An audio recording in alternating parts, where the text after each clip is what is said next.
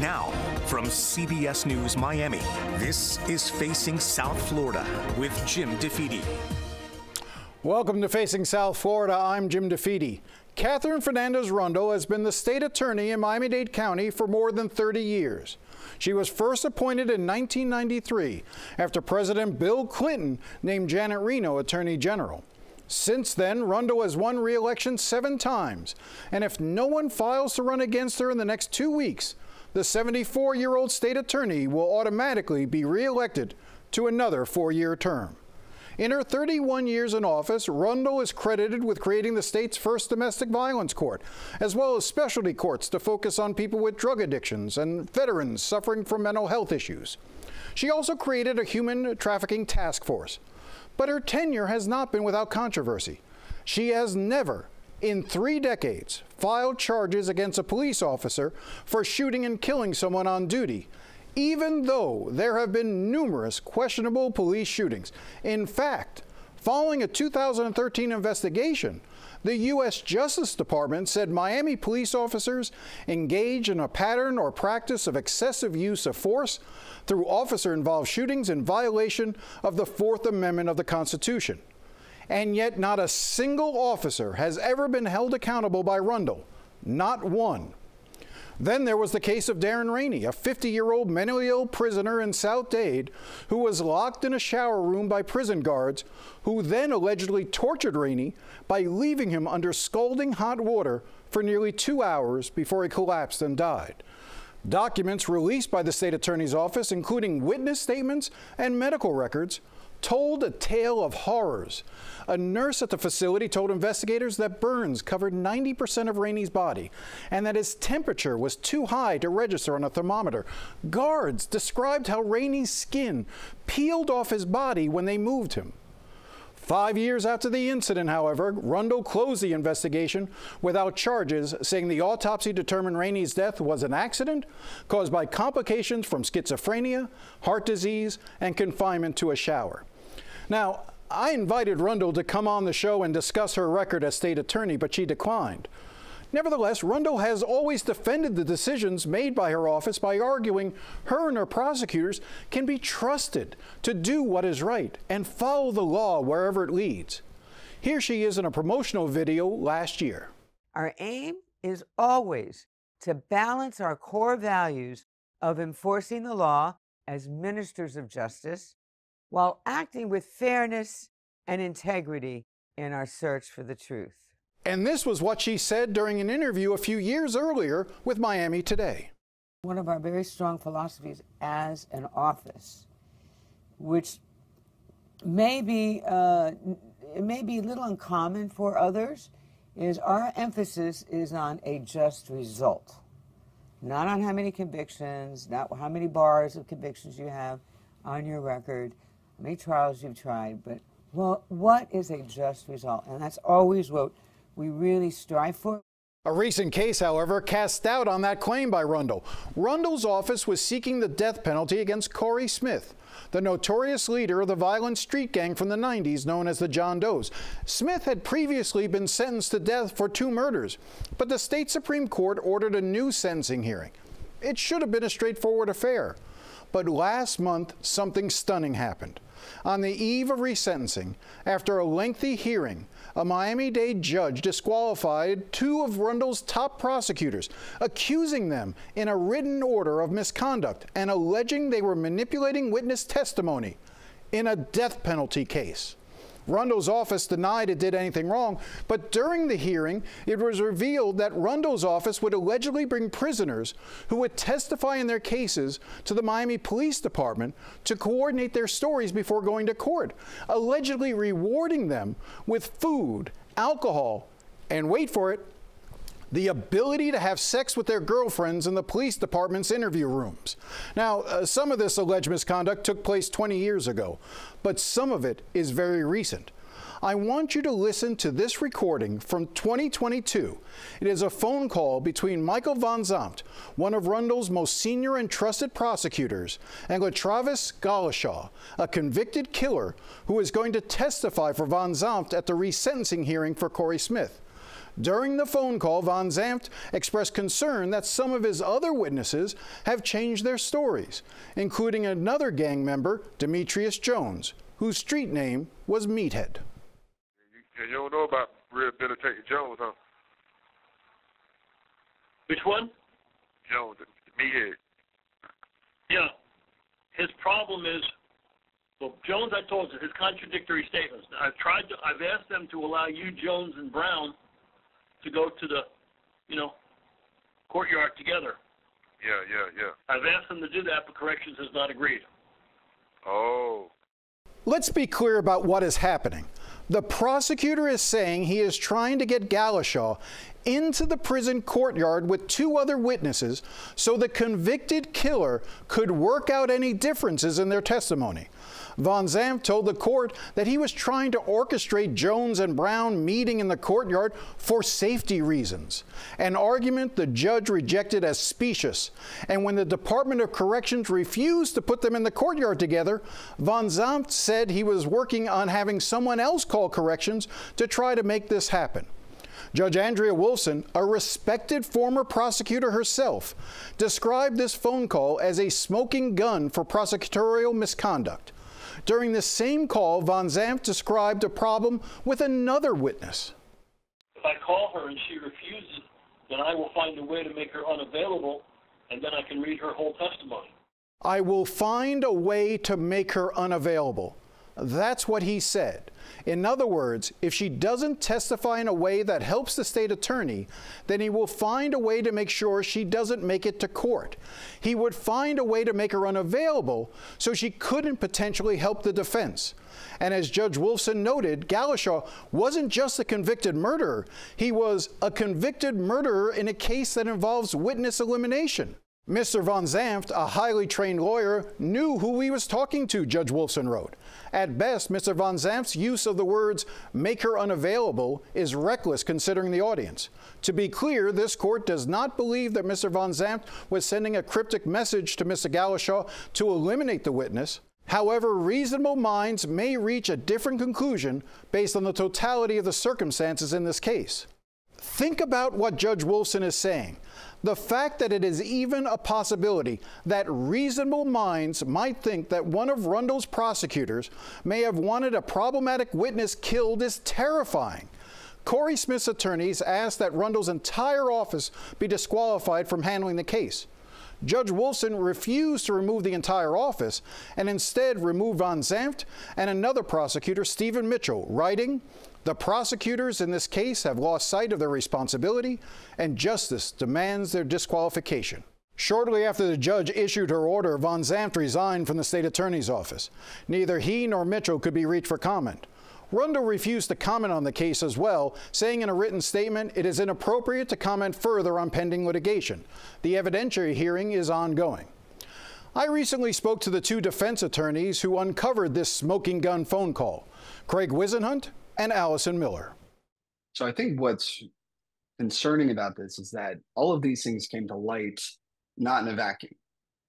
There were a number of chief assistants and line attorneys from the state attorney's office gathered in our courtroom during the course of this hearing. There were quite a few more who were watching these events unfold in real time via Zoom. And yet none of them ever took the position of, this is wrong, we should put a stop to this. We've come to learn even more recently that the representation that had been repeatedly made to us that all of the discovery in this case had long been lost or destroyed was not only untrue, but that quite a lot of it had been digitally scanned in. And in fact, the team of state attorneys in the room had a paralegal whose only job and purpose of being there was to assist them with finding things within this digital record. And the fact that nobody saw the conduct that we were witnessing as being problematic reflects that that office doesn't see this as being problematic. And you shouldn't be able to look at these facts and not come away with it a sense of this is wrong. We're here to seek the truth, to find justice, and instead it has become a win at all cost analysis for that office, and they've lost sight of what is important. And the only way you change that, especially as entrenched as those views are now, is that it requires a fundamental change of leadership. And it's representative of a complete failure of the existing leadership to properly guide that office. I can't tell you how many people, and Craig can attest to this as well, reached out to us from Miami-Dade County once we had filed these motions, the motion to disqualify the state attorney's office and the motion to vacate Mr. Smith's convictions, to lend help. Obviously, Craig and I don't routinely practice in Miami, and it wasn't just the private defense bar, public defenders, current prosecutors, former prosecutors. I mean, I felt like I was getting 5 to 10 calls a day where somebody wanted to tell me something about Michael Von Zamft or Stephen Mitchell or the state attorney's office. It isn't limited just to the singular odd instances. There seems to be a greater pattern of either misconduct or culture within that office. And Ms. Rundle is either complicit in that culture or corruption, or she's incompetent. And you really can't distill it to either any other option. She either knows what's going on and is okay with it, or she is so out of touch with the behavior of that office that she shouldn't be in a position of leadership there. The Florida Association of Criminal Defense Attorneys has called on Rundle to create a conviction integrity unit, a group of attorneys who could review cases to look for misconduct. Rundle has refused and said she will conduct her own internal review.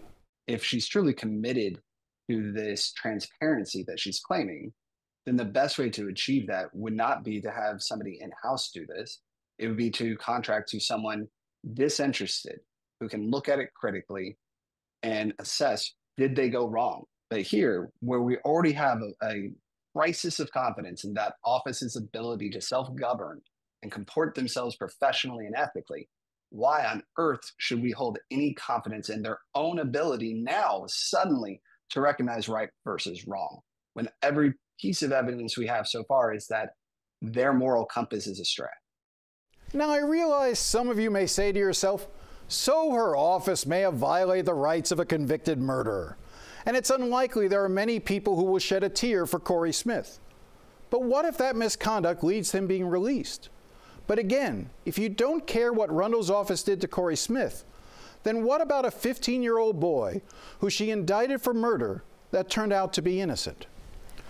When we come back, we'll talk about the murder of Rabbi Joseph Raxon and why that rabbi's family might never get the justice they deserve because of how this case was handled. Stay with us.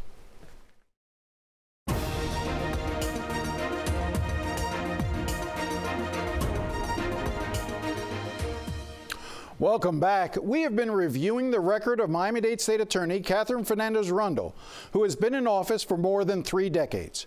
She is up for re-election this year, and if no one files to run against her in the next 2 weeks, the 74-year-old will automatically be re-elected to another 4-year term. Now, there are a lot of cases we could have and probably should talk about, including whether she has done enough in prosecuting public corruption cases during her time in office. But there is one case that deserves more scrutiny: the murder investigation of Rabbi Joseph Raxon and her decision to indict a 15-year-old with the rabbi's murder. Here is the news story from the press conference Rundle held the day the 15-year-old, DeAndre Charles, was arrested in December 2015, more than 16 months after the murder. This is the face of a beloved father, grandfather, and rabbi taken too soon, Joseph Raxon. Miami-Dade investigators announced Wednesday for the first time that this is the face of the person who murdered him, teenager DeAndre Charles. His murder at the hands of the thugs has caused an emptiness and a void that cannot be replaced. Raxon's daughter waited more than a year for the news that police made an arrest in the case. We want this vicious thug to be prosecuted to the fullest extent the law allows. Miami-Dade police say DeAndre Charles, just 14 at the time, fired the fatal shot during a botched robbery on a Saturday in August 2014 as Raxon walked to a synagogue. The killer got nothing from Raxon, prosecutors say, because Orthodox Jews are forbidden from carrying money during the Sabbath. State Attorney Katherine Fernandez Rundle says Charles shot Raxon in the chest with a semi-automatic handgun. It was mean, cold, and he didn't have any money on him, so he shot and killed him. Just as sad as that. The only problem? He didn't do it. And nearly a year later, in January 2017, shortly after Rundle won re-election, prosecutors dropped the charges against DeAndre Charles.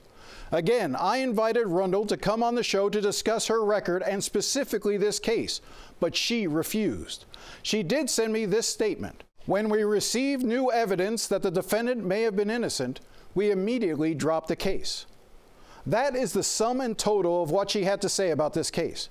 But according to James DeMiles, DeAndre Charles's attorney, Rundle's statement is misleading and disingenuous. Prosecutors had the evidence they needed to know DeAndre wasn't responsible from the beginning. This is how he responded when I asked him if prosecutors knew or should have known DeAndre was innocent when they indicted him. Knew or should have known would give them the benefit of the doubt here, Jim. There's no question about that. I think miscarriage of justice and what is the extent of the cover-up is the better way to look at it. As the Miami Herald reported in 2016, police had a statement from the driver of the getaway car who identified the two men responsible for the murder. The driver even noted when one of the two men jumped in the car after the shooting, the man said, "I just bagged a Jew. I think I'm going to get caught for it." You will see that all of the information that was relied upon to get this case dismissed after DeAndre had served 11 months in jail was known to the Miami-Dade County State Attorney's Office before they ever indicted DeAndre. The question is, why? Why, if they knew this information, did they indict DeAndre? DeMiles has been investigating what really happened for years. In 2019, he filed a federal lawsuit against the county on behalf of DeAndre. But the case was dismissed by a judge who ruled that police and prosecutors have sovereign immunity for making honest mistakes. But DeMiles says he has discovered thousands of pages of never-before-seen records, including records that had been sealed for years. He is now working on filing a new lawsuit which will argue the indictment of DeAndre was not an innocent mistake. And he noted the misconduct by prosecutors in the Corey Smith case is eerily similar to the misconduct he claims to have uncovered in DeAndre's case. He says there may well be a reason why that's true. It's the same prosecutor. As you can see here, when Katherine Fernandez Rundle held her press conference calling 15-year-old DeAndre a cold and mean killer, standing directly behind her was the lead prosecutor on the case, Michael Von Zandt. Von Zandt resigned from the state attorney's office last month and could not be reached for comment. Rundle did not respond to written questions about whether Von Zandt's conduct in the Rabbi Raxon murder case was under review. DeMiles told me that because of the way Rundle's office has handled this case, he believes it is highly unlikely anyone will be held responsible for Rabbi Raxon's murder. Well, I hope for the family of Rabbi Raxon that this case is solved. Unfortunately, I'm not sure that that it can be solved without getting into too much. Well, let me correct that. The murder has been solved. I'm just not sure that it can be proven any longer because of the actions of Michael Von Zandt and what they did here. And of course, there is the fact that a 15-year-old spent nearly a year in jail wrongly accused of murder. You're a father. Talk to me about the idea of, you know, if your son was 14 and arrested on a murder charge that you believe prosecutors knew he didn't commit. Just talk to me about that. What do you think that does? What do you think that effect that has had on DeAndre? You know, Jim, I get emotional every time I talk about this because of that reason. My heart breaks for him. And I mentioned I did high-level criminal defense for years. I'm a former state prosecutor of the highest level. I'm death penalty certified. I don't do any criminal defense anymore, but I will never give up on this case. I don't think we've heard the last of this case or how Rundle and her office handled it. When we come back, two major decisions this week from the state Supreme Court on abortion. We'll dig into what it all means when we return. Stay with us.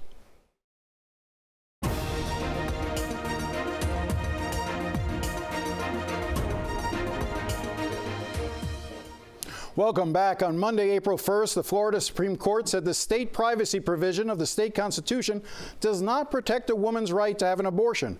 Because of that ruling, the state's 6-week abortion ban will kick into effect on May 1st. But the court also agreed to allow a constitutional amendment protecting abortion in Florida to be on the ballot in November. After the ruling, I spoke to Democratic State Senator Lauren Book about what it all means. Look, I think these were huge decisions. We were expecting the ballot decision to come down. I think a little surprised that they also coupled that with the 15-week ban. And I want to break it down for your viewers, Jim. What this means, there are two things. One, that come November, abortion is going to be on the ballot, and people will be able to decide what is the fate of women and freedom, really medical freedom in our state. But I think that people have lost sight in some of the stuff that has come down since Monday. We've gotten a lot of calls into our office. People are confused. So right now, we still live in a 15-week ban state. You have 30 days. So at the end of the month, the 6-week ban will kick into effect. And so I want all of your viewers who may have appointments or be afraid or finding out right now that they're pregnant and they're a certain point in their pregnancy, keep your appointments. Call your medical providers. We have a lot of confusion out there because they don't know what this means. But come May 1st, we will live in a state where we will have basically an all-out ban on abortion. And that is scary. That's scary for women. So the landscape is one where we've got an immediate ban coming at the end of the month, but really looking forward to November to fight to make sure that people show up and support the initiative, Amendment 4, voting yes, to make sure that people have reproductive freedom and reproductive health care rights in our state. You know, I almost respect the court for what it did. They took away the rights of women, but at the same time said, okay, if you don't like it, vote for it and get it back in the Constitution. I think you're 100% correct. Those things didn't have to happen at the same time. But I do think that we are living in a landscape where we were reading the tea leaves and sort of knew where they were going on the 15-week ban and felt confident really about the oral arguments related to Amendment 4.